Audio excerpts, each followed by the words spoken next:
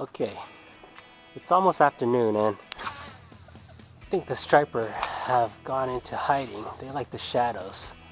I've been seeing a lot of tracers chasing this lure and I'm gonna see if I... Ooh, I just got hit! Oh, fuck.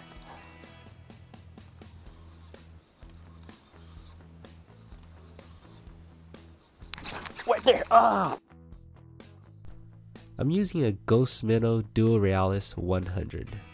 And these are smaller lures, but then they entice stripers to bite when they want smaller bait. What I'm doing, I'm just doing a steady retrieve and a quick trip. There it goes!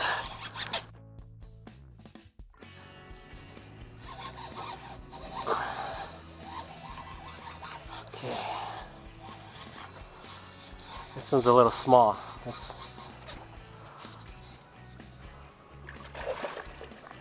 I'm gonna let this guy go. Barely hooked though. Alright. So at every bridge, there's always going to be that shadow casted onto the water.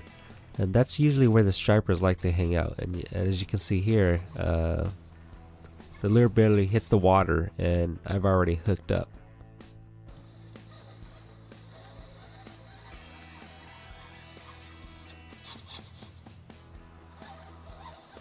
And the great thing about catching one of them is you know that there's more in there because the whole school's in there. They're just hiding in that shadow of the bridge or around the bridge.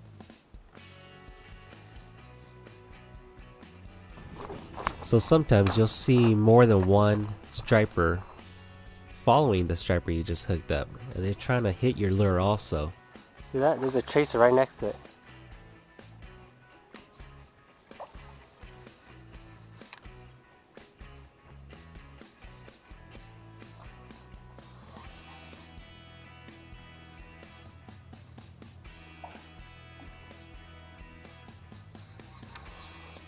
Swing it up.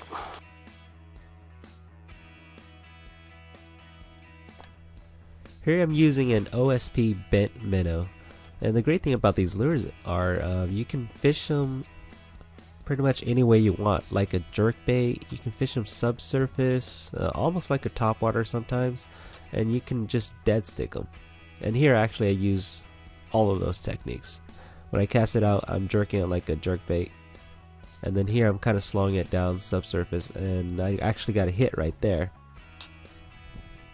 Striper missed it, so I just left it there, dead stick it. I was just shaking it there, and as you can see, striper comes back and hammers it.